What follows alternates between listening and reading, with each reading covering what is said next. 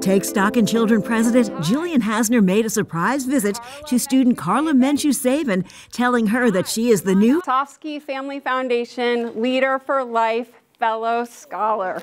Congratulations.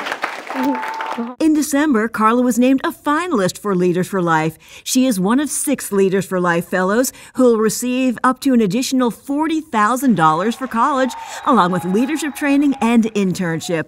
I feel really proud. I'm like first generation going to college and pursuing a specific career I would like to do. Because I'm a single mother, it's hard, but I kind of made it through the hard situations. I'm really proud of what I have done, and my mother's proud of what I've accomplished so far. Lots of people were in on this surprise, including Assistant Superintendent of Student Services, Dr. Eddie Ruiz. Thank you for being one of our students. Thank you for being a Lake Worth Trojan. Thank you for being such a great example of what it could be to do whatever you want to be. So thank you and congratulations on behalf of the school district. Thank you.